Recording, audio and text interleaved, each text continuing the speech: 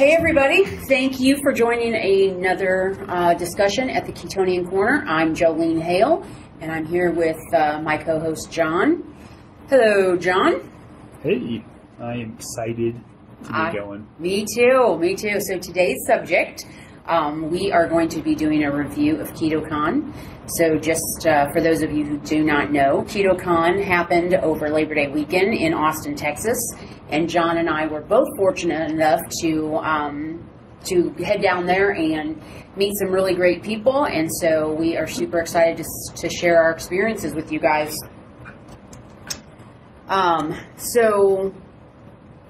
Yes, it's going to be a little bit different where you're flipping slides. It's going to be a little bit different episode than normal. I mean, normally we take a particular topic, but today we're going to talk about a couple of different items and share our experiences and even some things that challenge the way we think individually. So why don't you just give us a basic overview of what KetoCon even is, if somebody has no clue.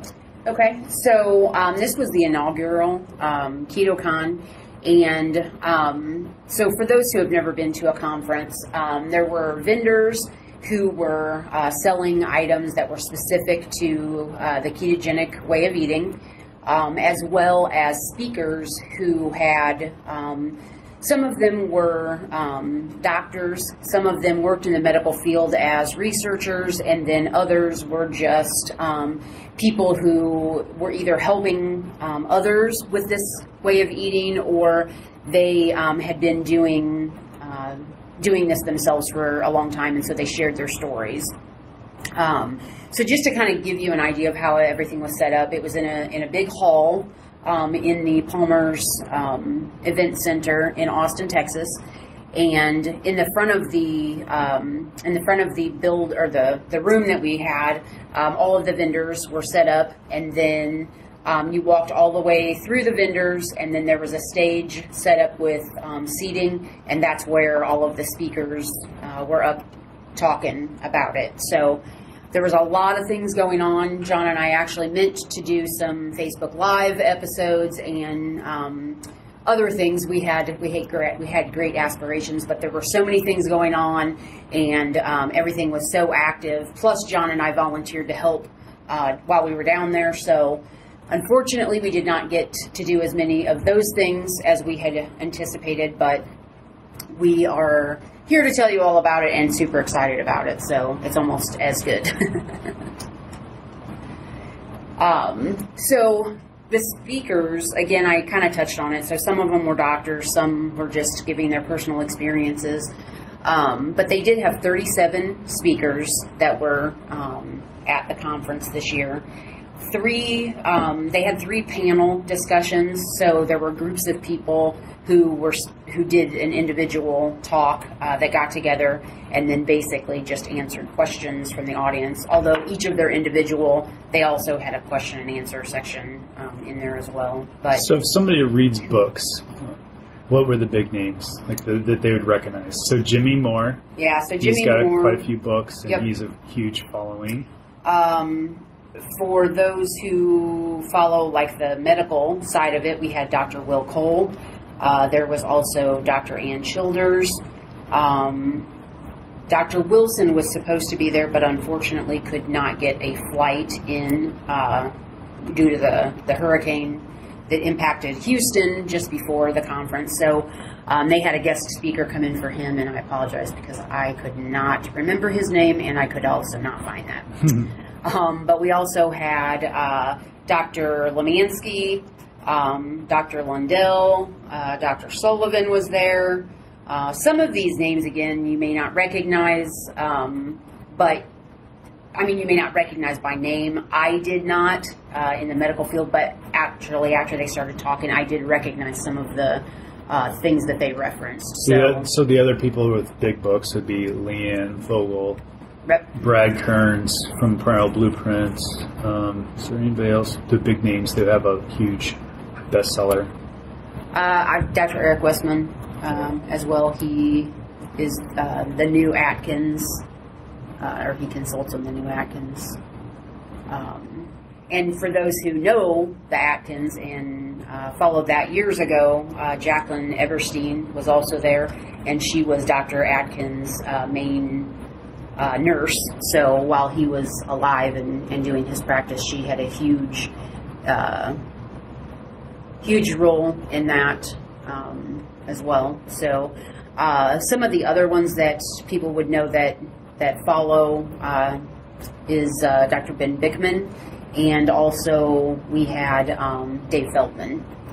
So those are some of the big name. Oh, Carrie Brown too. If anybody is into the cookbooks and stuff, she has quite a few cookbooks. Maria Emmerich is also a really big name that was there. Sorry guys, I'm trying to look through the list because there were so many of them that.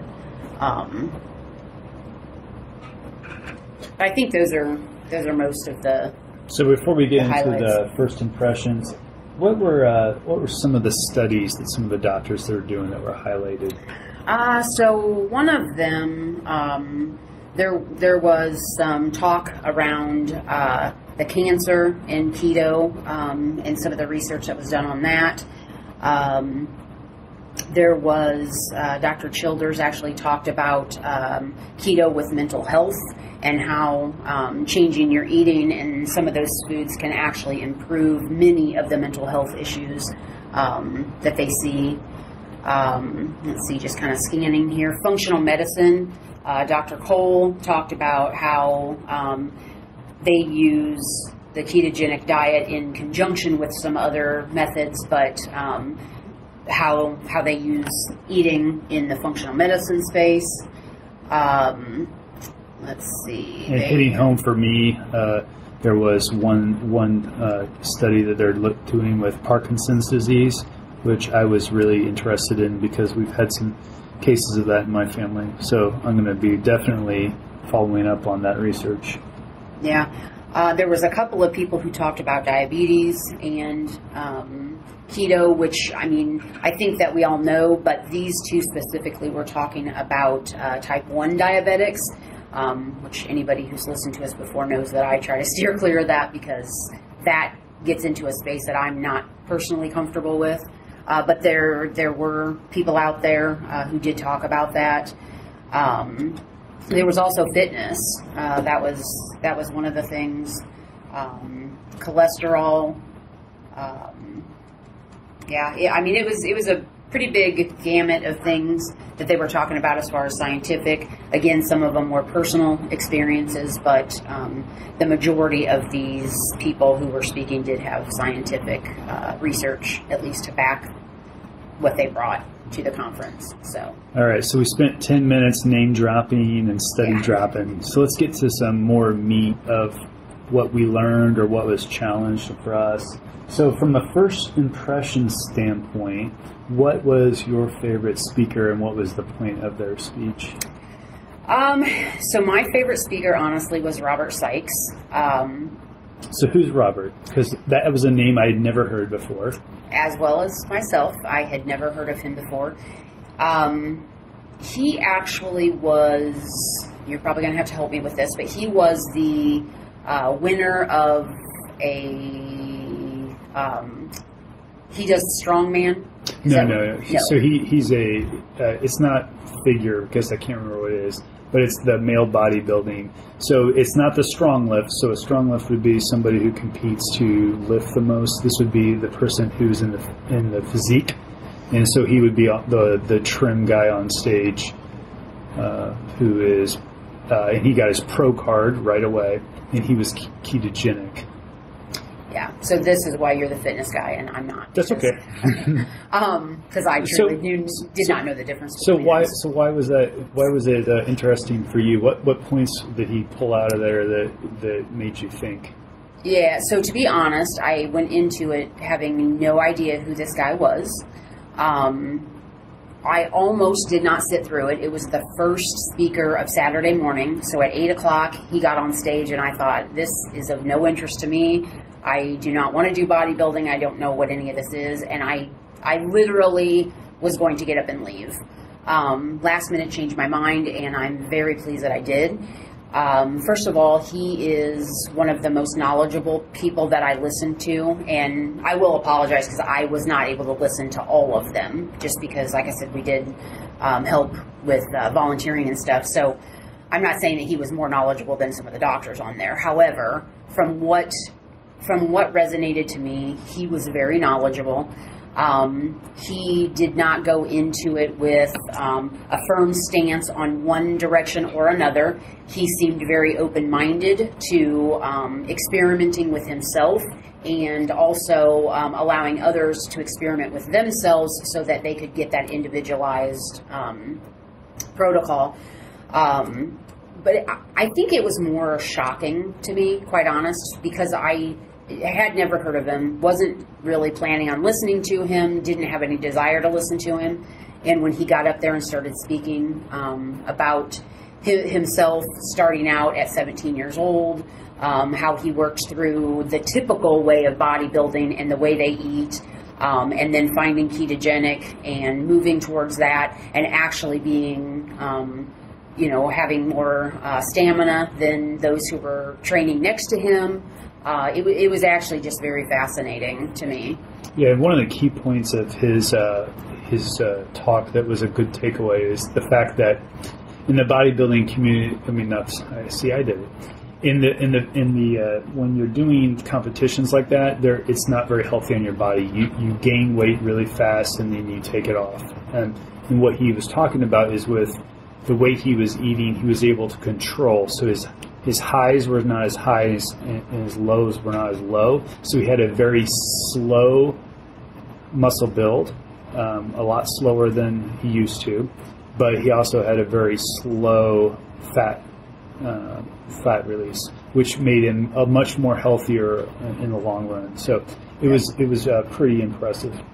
Yep. And he kind of had charts and talked stuff. So it was great to share his experience with that.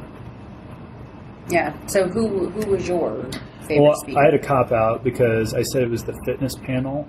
There was about 5 different people, and it was really good to kind of hear everybody's kind of small experiences. I know a lot of times when we answer questions in these sessions, we say it depends, but it was kind of interesting. There were multiple people, and Brad Kearns is the Primal Blueprint guy. We had, the same Bobby you just mentioned. He was on the panel also. And it ranged everywhere to all the way up to Brian Williamson that has his own podcast also. But the reason I really like that is because it kind of proved that it wasn't the same for everybody. Everybody has different experiences, and they talked about everything from carb backloading or carb refeeding, depending on what you want to call it, where somebody was working out super heavy. The example revolving around that was multiple days of CrossFit in a week. And they said basically carb refeeding was probably important for that, depending on how it makes you feel. But then they also said, you shouldn't be killing yourself like that. You should back off. So it was very interesting. Everybody had a solid opinion and a little bit of different stance, but the overarching message that I took away personally was that you need to make some small tweaks and find out what works for you, because somebody like Bobby did no carb refeeding whatsoever, but he's not in a sport where he is doing long endurance like the Brad Kearns, who was pretty solid on, if you are bonking in a long distance sport, and his is triathlons, that you might be refeeding with carbs while you are actually in the event. So it was kind of nice to see everybody's different opinions on that. So a little bit of a sleeper. And on the Brad Kearns topic, his topic was on getting over yourself, and it was pretty interesting, not necessarily related to keto at all. He said, hey, everybody's got challenges in their life. Get over it and try to improve, which was a fantastic message also, which carried through to the panel discussion. Yeah. Everybody's got problems. Everyone's dealing with something. Get over yourself and try to figure out how you can move yourself forward. Yeah. I can't wait to get my downloads from the conference so that I am able to go back and watch all of those again, and then see the ones that I unfortunately missed. So, so we had talked about, John, some of the views that we had going into this, and then based on the presentations that we had that we were able to see, how that changed some of our views. So you want to start with what you went into this, one of those views, and then... Well, everybody knows I'm not as strict keto as you. We've had, Yep. I mean, just listen to any of the back catalog and you'll hear that.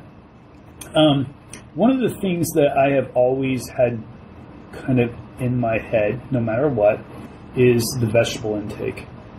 Tons of people growing up, my parents, how I was raised, everything. You know, the vitamins and minerals that you get from vegetables, you can argue the whole net carbs versus total carbs thing, but everybody knows I have always tended to stay more in the 50 to 100 carbs depending on my activity level, which there was definitely people there that would say that I was not ketogenic. So that's the mindset I've always had, because I do consider vegetables to be extremely important. But there was a couple of different conversations or speakers that talked about the fact that everything from the not Food and Drug Administration, but whoever kind of lays out the vitamins and minerals in things, just blanketly said there is no vitamins and minerals in meat, and I'm over exaggerating that point a little bit. But they were showing the studies of, for example, one of the ones that sticks out in my head was vitamin C. I would have never thought that vitamin C was in red meat at all, because it always says 0 on everything. But eating red meat will keep you from getting scurvy. So things like that, I had no idea from a challenging perspective. And with that, my assumption on how much fat I have in my diet, because my vegetable intake is turned up, I've never really probably gone into some of the high-fat realms that some of these bodybuilders and pro athletes were doing. So it just made me realize that there are things that I have not experimented on myself with, and that I needed to kind of challenge some of my own assumptions, because we tend to think we have all the facts and data on what we know, and then those things I'm like, really? There's vitamin C in meat? I had no idea. So some things I need to look at. How about yourself? Anything that you were... So mine wasn't really an aha moment, to be honest. Mine was more... I have listened to most of these people that were here. I've either seen them on other televised pieces of different conferences, or listened to podcasts, or followed them on social media. So I wasn't at a point where I had that sort of thing, that information. But to be honest, and I debated on whether to point this out, because this makes me sound kind of bad, but the reality of it is that I went into it with the thought that some of the people might not be as nice or as friendly.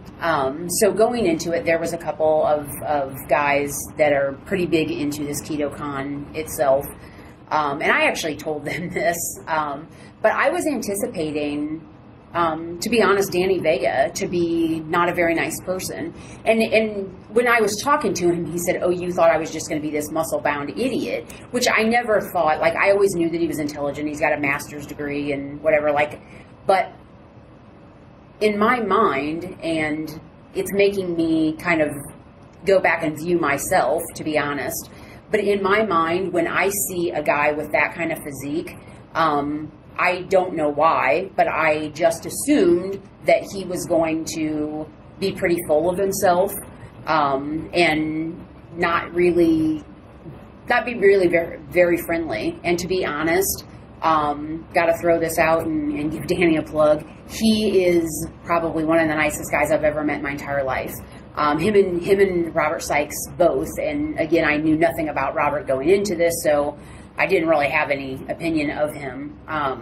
But I was pleasantly surprised that Danny and his wife both were as friendly and outgoing and super genuinely nice people as they were. So I guess that's probably reflecting some of my personal flaws. But that really, and I think for me, again, because I have been very strict keto, I've been in this community for a long time, that to me was the most touching personal thing that I could have taken from this conference. So, yeah. So we've talked a little bit in, I guess, maybe super detail about a couple of things, but based on all of that, all of the different speakers and stuff, if you were going to give a couple of different people who are listening to this for the first time, they're not sure what person to maybe research next, can you give me, if somebody's brand new to keto, of all those speakers, which one had the best message that we could tell somebody to go out and look for? For me, because it wouldn't be Danny, right? Right, because Danny's pretty extreme. So if we give a couple of maybe level sets of where you are, Danny would be somebody who's in advanced. You want to look at if you're advanced. Yes. If I'm a beginner, who would you recommend? To be honest, I probably would have to go to my fail-safe, and that's Jimmy Moore. The way that he writes things is very easy for people to understand. Although he works with doctors to get the correct information, he does not write it in medical terminology so that it's easy for anybody to understand. So I would say his book, Keto Clarity, would probably be an extremely easy one. If it is podcasting that you want to listen to, quite honestly, I would go to Brian Williamson. He has a lot of guests on his show. I can't remember how many he has, in the hundreds now. But there's something for everybody. So if there's a specific illness that you're looking at, if it's the overall diet itself. And what's his website? So Brian has the ketoevangelist.com. So you could find that. We can stick that in our show notes as well. We can link out to that. And if you want something a little bit more scientific, like I kind of geek out on stuff, two of them that I really found very interesting, Dave Feldman. He's somebody that I've been following for a long time. But scientific-wise, the one that we saw,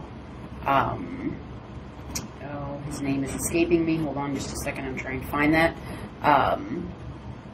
You and I both watched him, and he was the one who did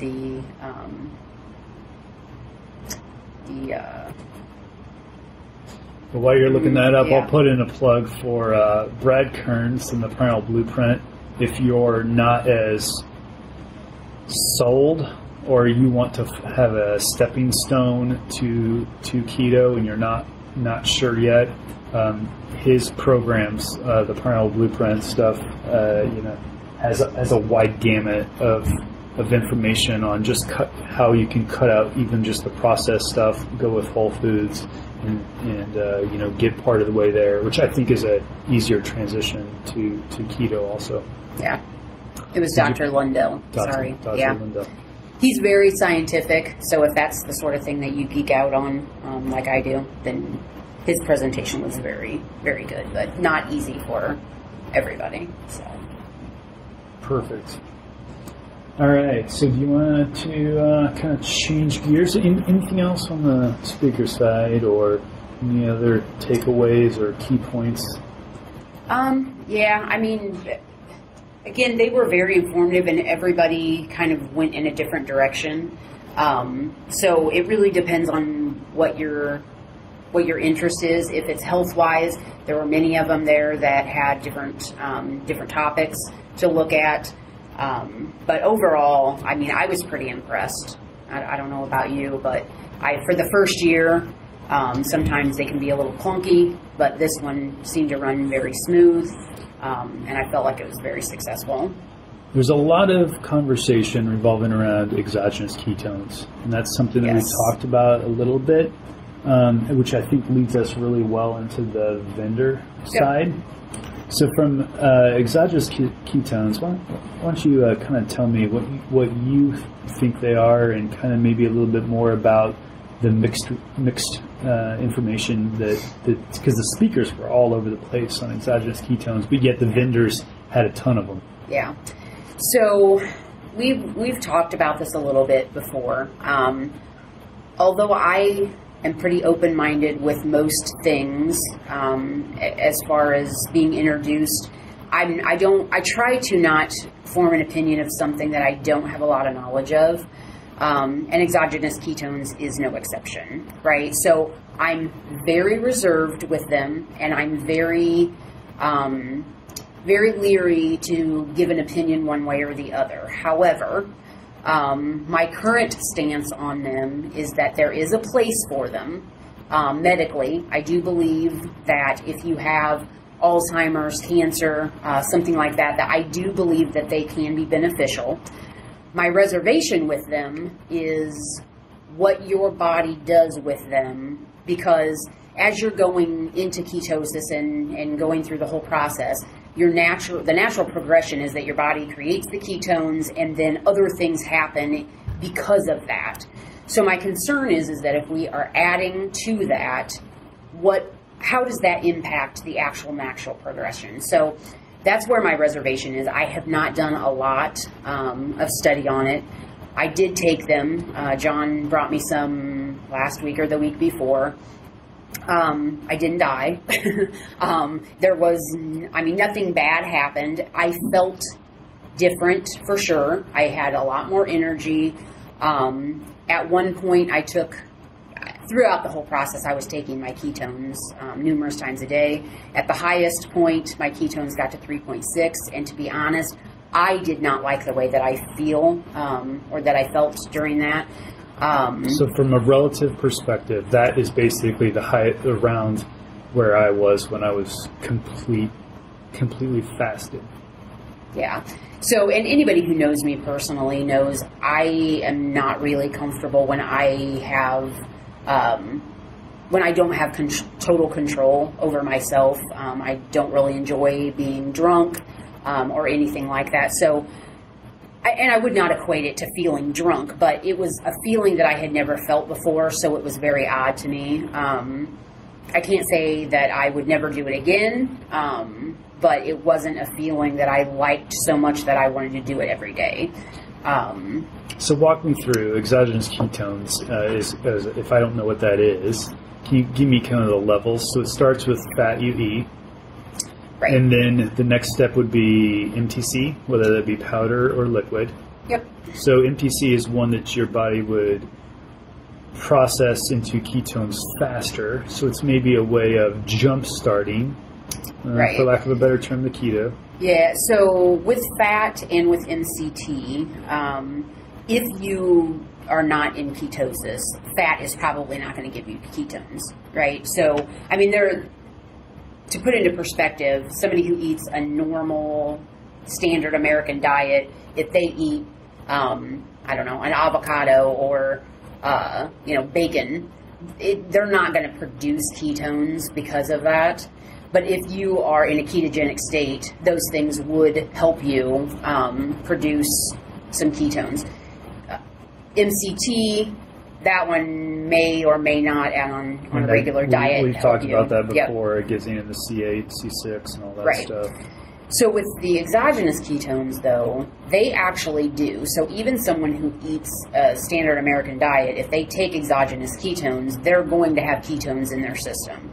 Now, the level is probably going to be different than somebody who's already in ketosis and producing their own as well.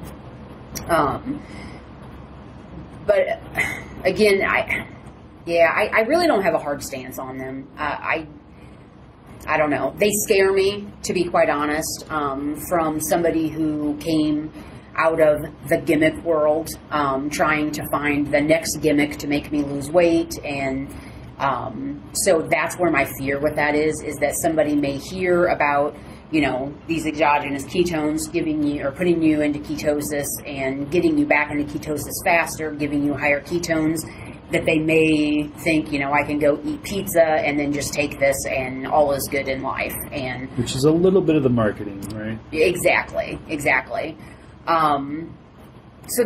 That brings us into what our next, we wanted to do a review of our vendors. So, help me out. Keto Sport, was that the couple or the group from Champaign?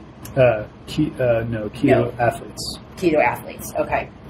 So that one... They were the first people who come out with exogenous ketones.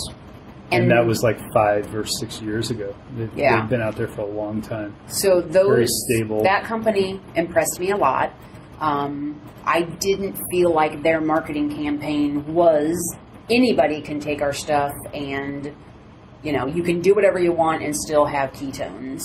So I was pretty impressed with that. And I'm not going to say that the rest of them did do that, but they specifically called that out to me, that they, that is not where they are looking to help enhance athletes with these ketones. So their marketing angle of this is not to just be, go do what you want and you can still produce ketones. So I was pretty impressed with them. As far as the ketones, and they're based out of Champaign. Yeah. Which I was pretty surprised about, honestly, when we found that out. So I guess one of the guys is from U of I. Yeah. One of the PhD folks is from U of I.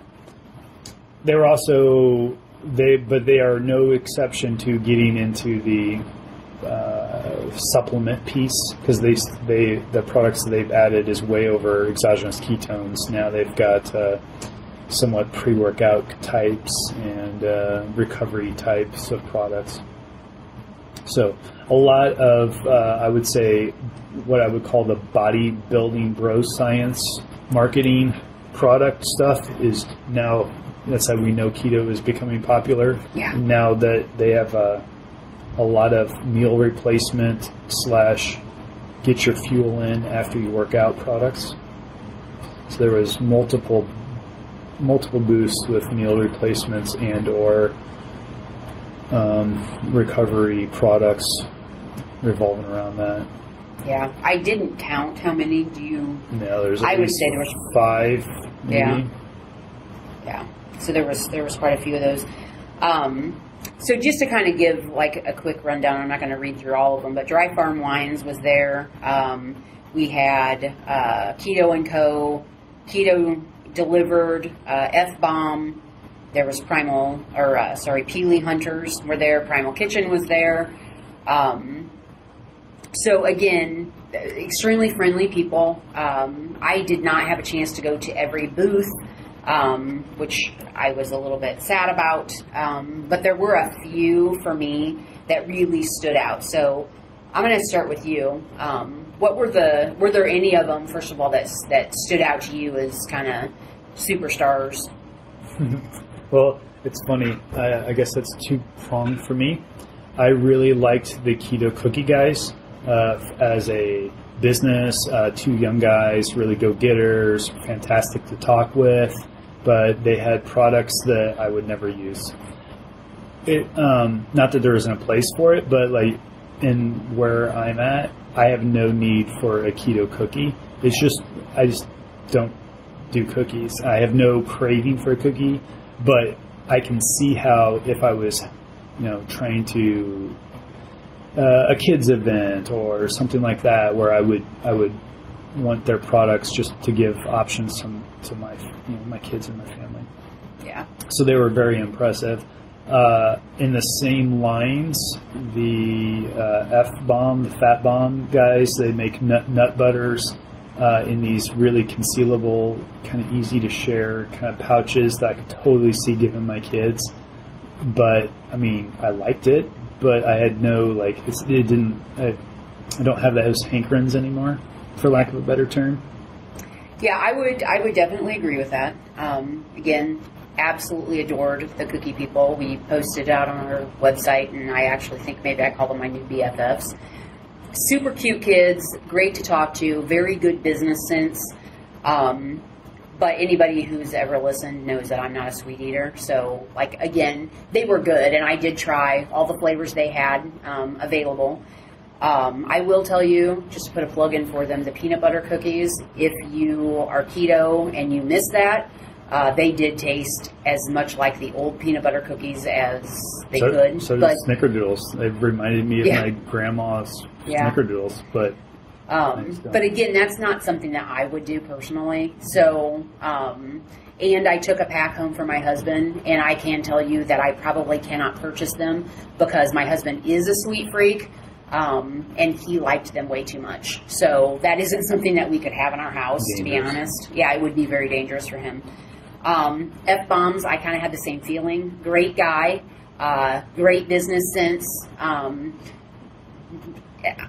I probably would use those more frequently than the cookie. Yeah, it reminded me of almond butter in I don't know if you guys have kids. I do, but that little apple pouches where you could just the squeezable stuff. Yep. A lot of those products, it was basically a good way to have an emergency meal in your pocket. So I could totally see. Yeah. Throwing that in my bag is something that I would use if I was going to go on a super long hike. Yep. So I get that strategically there was a few products that I would do like that. Yeah, and I feel that as well. Like, I think that would be a good thing to have as, a backup. But I don't think the shelf life is very long. So you have to probably not something. I mean, unless you've got an event coming up. Like you're going to hike the Grand Canyon order box. So it's probably not happening for me. Well, it will for me because it's on my list of things to do soon. It's been almost 10 years since I did last. So anyway, that's so random off the. So for somebody who's sitting in an office, what products would we recommend if somebody who's maybe here, they didn't go? What would we tell somebody to go look at? Quite honestly, one for me that I am going to check into is the So-Go Snacks. This gentleman was from Iowa, and he makes beef sticks. There are several different flavors. I don't remember, jalapeno, original, Tex-Mex. But they've got a pretty good shelf life. They are something that's easily stored. You could throw them in your purse and take them with you. So for me and my lifestyle, that would probably be something that I could see me purchasing and keeping as that emergency piece. I went into it thinking the Dry Farm Wines was going to be my highlight. It's still alcohol. I know, it's still alcohol. And to be honest, I really thought that I missed that. But I had the opportunity to have some of the wine, and I didn't. You found out you didn't miss it? Like me in the Chicago Deep Dish Pizza? Yeah, exactly. But except I didn't even try it. So when I was offered it, like, I had that instant thought of, oh my gosh, yes, I want a glass of wine. And then it hit me, no, I really don't. So I didn't even taste it. But it could be a good option for somebody. Absolutely. And there is a list of things, and I talked to them pretty extensively. There's a list of criteria that all of these makers have to meet. And so none of them are from the U.S. Apparently no manufacturer in the U.S. meets the criteria that they have. So you're getting them from France and Germany, and I can't remember what all the countries. But the other one that really sticks out in my mind is the Peely nuts. Yeah, Peely nuts. I have been wanting to try them. Not a huge nut fan, but I did try those, and I have to be honest, they not only were they delicious, but the guy who has this company, he's a solid guy. So that would be the one for me that I would recommend if people, want something with the extra fat, or to, just to add to their ketogenic diet. The Peely nuts definitely would be my go-to suggestion. So yeah, we're a little over time, but I would be, I wouldn't be myself had I not said that the Primal Kitchen spread there was fantastic. They had all of their dressings available. Warning, some of their products do have honey in there, so wherever you are in your ketogenic journey, some of those are not intended, probably, some of the bars especially, although the other macronutrient ratios are pretty decent. Some of them are, do have natural honey in them. So, but I definitely thought there was enough meal replacements that I may, I'm going to strike myself down by saying this, but I may find, I got a couple of samples, I may find that I find a equivalent to a protein shake that I might start using again if it fits, to have that emergency, like you mentioned, the emergency. I do miss the protein powder in my bag for when I can't find something, and I may get some stuff like that, those single servings I can put in my suitcase for when I'm somewhere, so I'm not just relying on my fish. Yeah, Primal Kitchen, actually, I will throw something in there. Their mayonnaise, I did taste it. It does not have any honey in it. They had one mayonnaise chipotle that was really good, and also their avocado oil. I didn't see any of the bars or... all their bars have at least 5 net carbs. Yeah, and their salad dressings, I think, had something in it that I personally wouldn't, but I can't remember off the top of my head. The honey one the honey mustard has honey in it. Yeah. But the other ones, I think we didn't go through all of them. But yeah, I do almost all the dressings except for the honey. Yeah, so it was great, though. We really wish all of you guys could have made it, because it really was a great time. Let's be honest. No one's crazy as us to go all the way down to Austin to hear about fitness. Yeah. So you have to live through our summaries. I have already purchased my tickets for next year. So. I am not that crazy. Yeah. All right, we already ran over, so I don't think we really have time for questions. So next meeting, we are doing... the feedback from the expo was that it would be really good if we kind of did a more concentrated, what's the difference between low carb and keto, what's primal versus paleo, what makes them different. So we're going to try to make sound bites around all those so you're a little bit more educated on what the difference is between those. And I didn't stick it on there because frankly I forgot. The next Activate event is next Tuesday. It's a lunch and learn also, and it's time blocking and gating, which is, I think, a pretty interesting concept. So I'll make sure that we send that out on the Yammer site. Yeah, and just something that I noticed, I put the wrong date on there. It's KetoCon 2018 that will be in August 24th through 26th of 2018. Man, you're really pushing for somebody to come with you, huh? So. All right. Well, thanks for joining, and stay tuned for more exciting and fun stuff. If you have any topics, always our social medias. You're the social person, not me. Yeah. So you can reach us at our website, through Facebook. We also are on Pinterest and Twitter and Instagram. So Ketonian Korner, wherever the socials are. Right. All right. Great. Thanks, guys.